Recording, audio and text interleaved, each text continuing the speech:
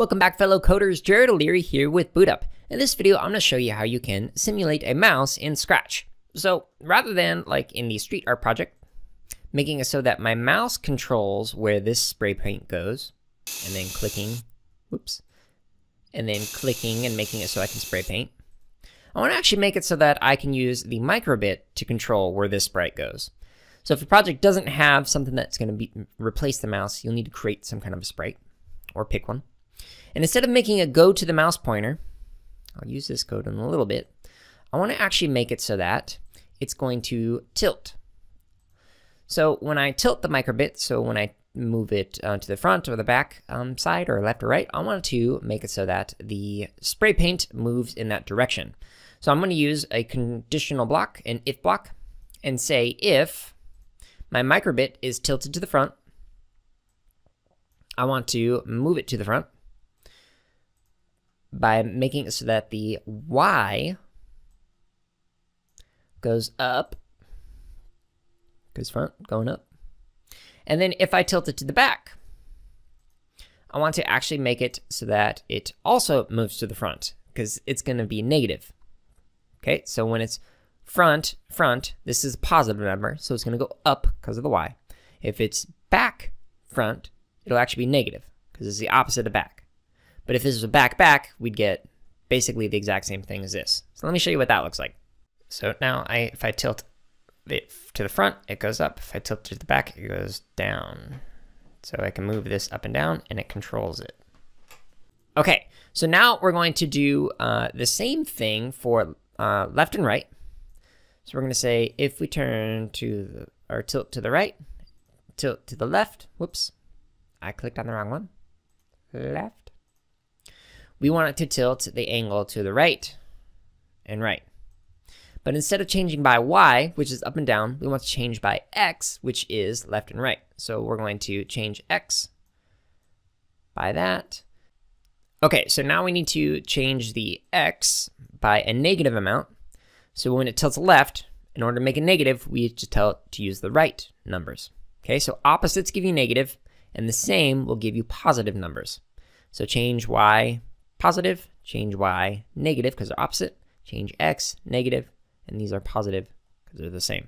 Okay, so let's test this out and see how this works. Okay, so now my spray paint and sprite, I can move it any direction I want on the screen by simply tilting my microbit. All right, so that's working. I can make it so I can move my spray paint around just like I can my mouse. However, instead of making it so that when my mouse is clicking down and it spray paints, I want to actually make it so that when I press a button on the microbit, it actually spray paints. So we can make it a specific button like A or B or any button. I'm just going to go ahead and do any. I could maybe make it so that like B is spray paint and A is erase. That's one option, but whatever. Okay, so now let's test this out and see how this works when I use the button with the code right here. All right, so I got my spray paint sprite and I'm able to move it and spray paint. It's really hard to control. We'll fix that in a minute. But it at least works like a mouse where I can move it around and spray paint on the screen. All right, so it works, but it's super sensitive. So we're going to fix that by actually dividing all of these numbers by something like 20. So instead of changing Y by the full amount, which is like all the way up to 100, we're going to make it so that if it's 100 and you divide it by 20, that makes it so that it only changes it by 5. So it's going to make it move a lot slower than before, which will make it a lot easier to control.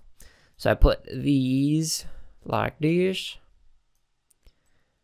So now they're all the same thing as before, but all of them are divided by 20, divided by 20, divided by 20, divided by 20. Okay, so let's see what this looks like whenever we use this new code. Okay, so I can move the spray paint, and when I press a button, start spray painting, and when I let go, stop spray painting. So now I can actually spray paint using the microbit, and it's a lot easier to control because of the divide by 20. Cool, so now I have a fully functioning mouse, so I can make it so that I can move this around, and it's just easy to control with the microbit, and I can click by pressing one of the buttons to make it spray paint. Isn't that pretty neat? Okay, so I have another project open, and I have added in a sprite, and it is a mouse sprite. All right, so it's right here. It's hiding. My microbit is tilted back, so it's moving down right now. Okay, so instead of making it so that these blocks, I have to touch the mouse pointer and check to see if the mouse is down, what I want to actually do is check to see if it's touching the mouse sprite, and if a button is pressed, so like the B button, which is basically our clicking with a mouse. And down here, instead of mouse down, we're going to make it so that it is checking to see the B button again. So repeat doing this until we're no longer pressing it. And then what I want to do, one more thing, is just have it go to the, well, let's make it fancy. We can have it go to the X position of the mouse sprite.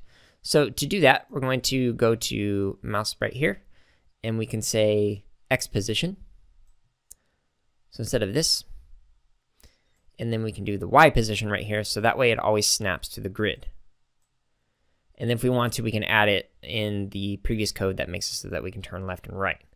Okay, so let's test this out and see how this works. Okay, so we've got our mouse, we can control it, moving the microbit, and if I go over to the dome, and then I click, I'm holding onto it, I can move it up, it's snapping to a grid, and then I can keep dragging and dropping these on here, but I can't drop them onto the menu bar because it doesn't have the code for that.